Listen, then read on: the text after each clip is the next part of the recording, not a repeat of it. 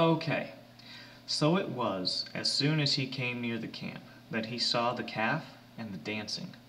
So Moses' anger became hot, and he cast the tablets out of his hands and broke them at the foot of the mountain.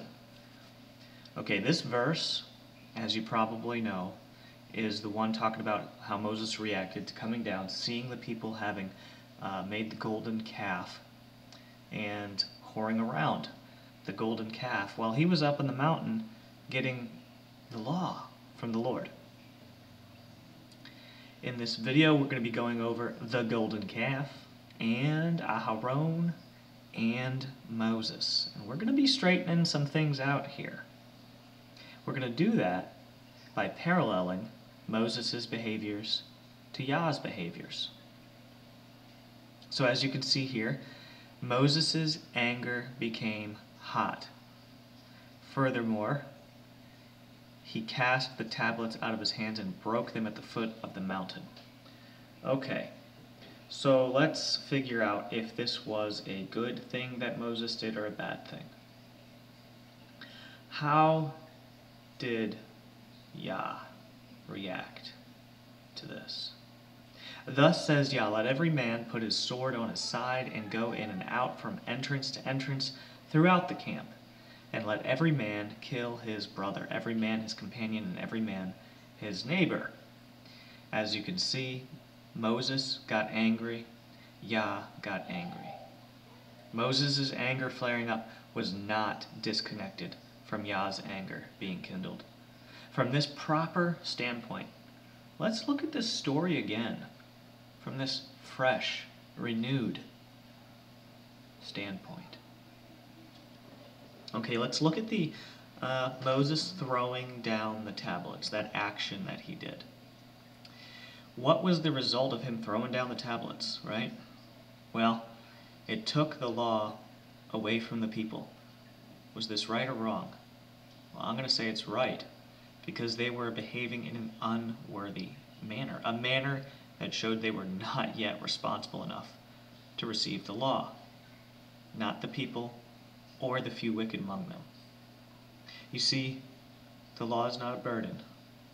The law is a gift and a good thing. In Luke it says, woe unto you lawyers, for ye have taken away the key of knowledge.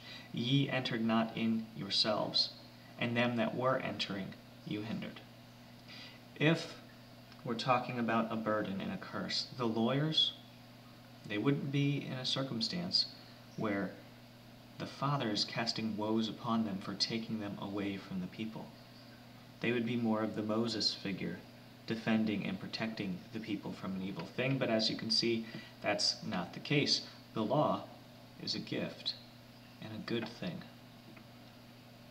Furthermore, in Deuteronomy it says, and it shall come to pass, if thou shalt hearken diligently unto the voice of Yah, thy Elohim, to observe and do all his commandments which I command you this day, that Yah, your El, or your God, will set you on high above all the nations of the earth.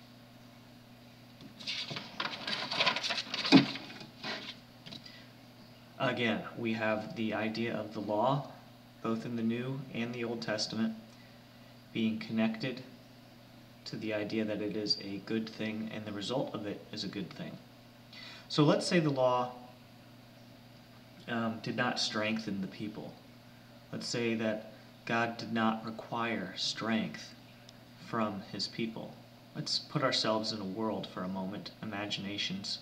Using our imaginations, let's put ourselves in a world where that's the case. So imagine this. An Israel of God. Not the nation of Israel, but an Israel of God. Real, true men and women who have fully given their lives in a crazy, extreme way to the Lord. Matriarchs, patriarchs that we can look up to.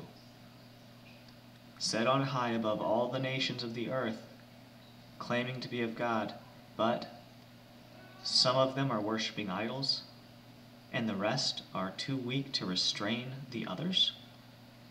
Too weak to turn his people back to him, too weak to serve justice on the wicked. That's a hopeless world, and that's not the world we live in. Why?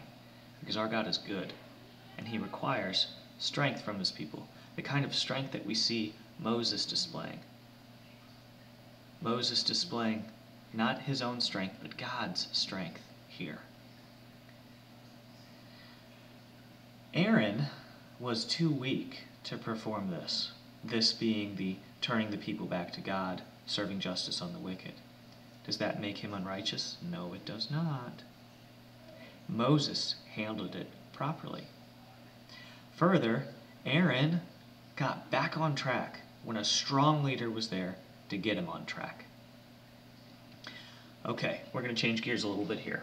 But before we do that, we're going to note this. Only a few of the people were killed. 3,000 of so many. Just a small fraction of loud bad apples led the people astray. Yet, the repercussions were shared throughout the whole camp. Okay, let's explore another one of Moses' actions in reaction to this circumstance. Moses having the people drink the grindings of the calf. This is a picture, believe it or not, of the new covenant at work in Moses. What? Hold the laundry. Let's backpedal a little bit. You know about fixie bikes. Let's do a little reverse pedaling, like on a tricycle. What do you mean, the new covenant at work in him? The new covenant is for the New Testament. There's no new covenant in the Old Testament. Well, let's explore what the new covenant's structure is. One of the things of the structure is that the law will be written on our hearts, right? Okay. Yeshua is the Lamb who was slain before the foundation of the earth. No man comes to the Father but through Yeshua. You see, Yeshua is intimately connected with the new covenant. It was his very work that ushered in the new covenant, making his word available to all people. That's the world that we live in now. The Holy Spirit's poured out on the whole earth. Free will hasn't been taken away, but the Holy Spirit has been poured out on the whole earth.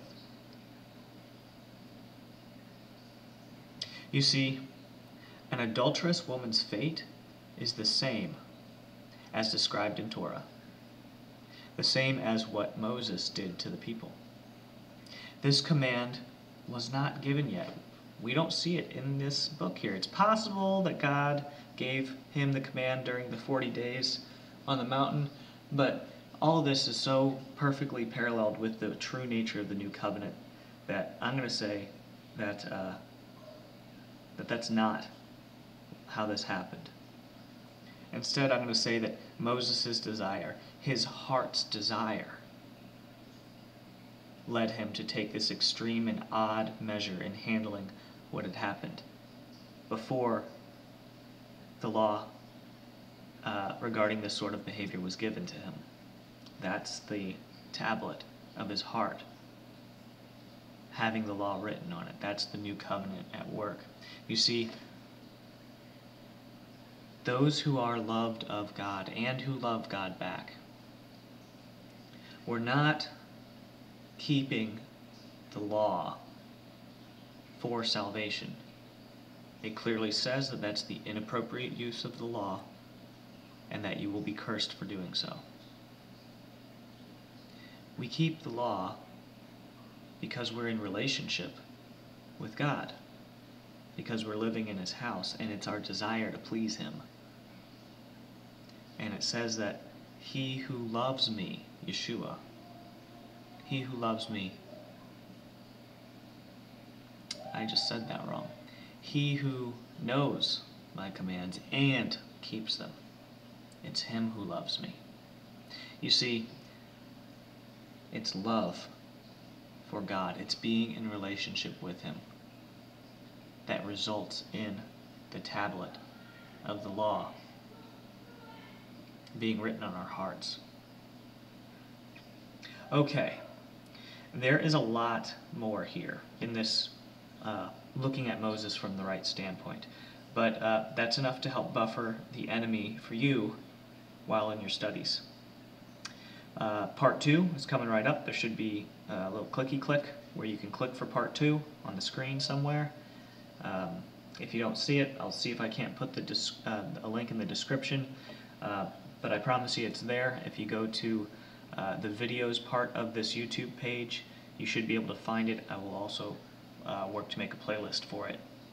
In part 2 of the key Tisa videos, we will be going over this same structure, but straightening out the thought processes for Aaron's character. So go ahead and click that if it's there, and I'll see you there.